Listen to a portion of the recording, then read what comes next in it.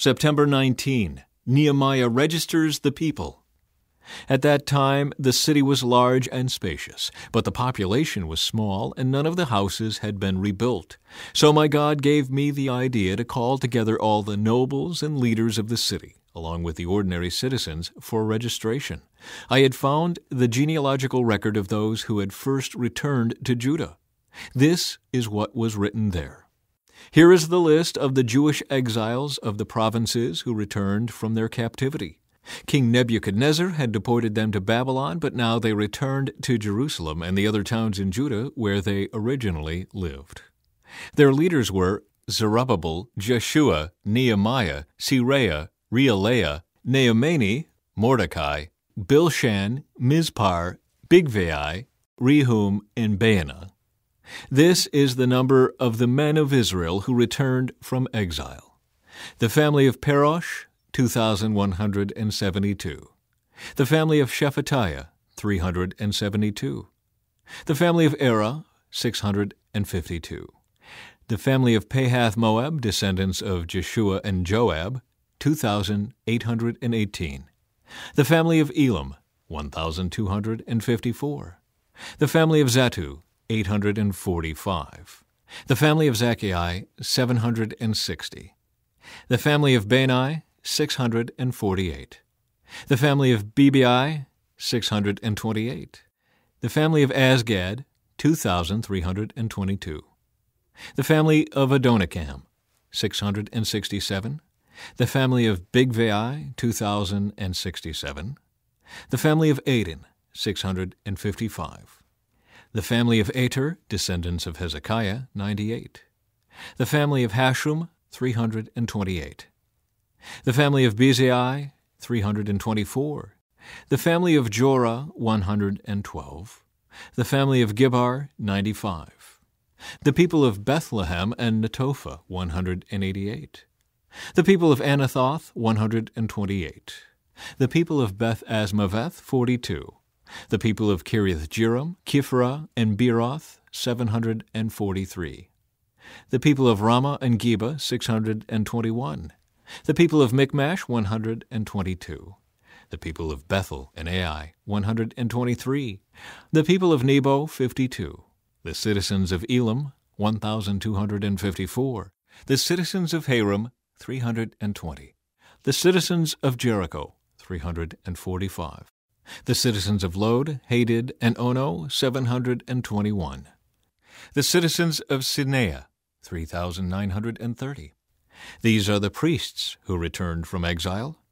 The family of Judea, through the line of Jeshua, 973. The family of Immer, 1,052. The family of Pashur, 1,247. The family of Haram, 1,017. These are the Levites who returned from exile. The families of Jeshua and Kadmiel, descendants of Hodaviah, 74. The singers of the family of Asaph, 148. The gatekeepers of the families of Shallum, Ater, Talmon, Akub, Hetatah, and Shobai, 138.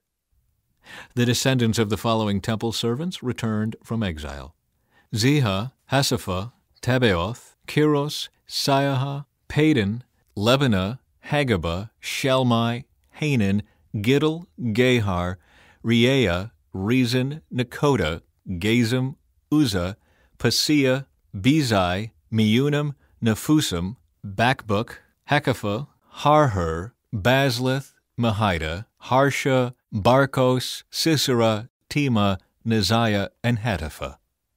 The descendants of these servants of King Solomon returned from exile: Sotai, Hassophereth, Peruda, Jaelah, Darkon, Giddel, Shephatiah, Hattil, Pokereth-Hazzebaim, and Amai. In all, the temple servants and the descendants of Solomon's servants numbered 392. Another group returned at this time from the towns of Tel Melah, Tel Harsha, Kerub, Aden, and Immer. However, they could not prove that they or their families were descendants of Israel. This group included the families of Deliah, Tobiah, and Nekoda, a total of 642 people. 3 families of priests, Hobiah, Hakaz, and Barzillai, also returned. This Barzillai had married a woman who was a descendant of Barzillai of Gilead, and he had taken her family name. They searched for their names in the genealogical records, but they were not found, so they were disqualified from serving as priests. The governor told them not to eat the priest's share of food from the sacrifices until a priest could consult the Lord about the matter by using the Urim and Thummim, the sacred lots. So a total of 42,360 people returned to Judah, in addition to 7,337 servants and 245 singers, both men and women. They took with them 736 horses, 245 mules, 435 camels, and 6,720 donkeys. Some of the family leaders gave gifts for the work. The governor gave to the treasury 1,000 gold coins, 50 gold basins, and 530 robes for the priests. The other leaders gave to the treasury a total of 20,000 gold coins and some 2,750 pounds of silver for the work. The rest of the people gave 20,000 gold coins, about 2,500 pounds of silver, and 67 robes for the priests.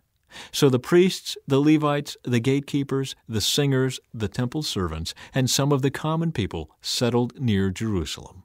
The rest of the people returned to their own towns throughout Israel. Ezra reads the law. In October, when the Israelites had settled in their towns, all the people assembled with a unified purpose at the square just inside the water gate. They asked Ezra the scribe to bring out the book of the law of Moses, which the Lord had given for Israel to obey. So on October 8, Ezra the priest brought the book of the law before the assembly, which included the men and women and all the children old enough to understand.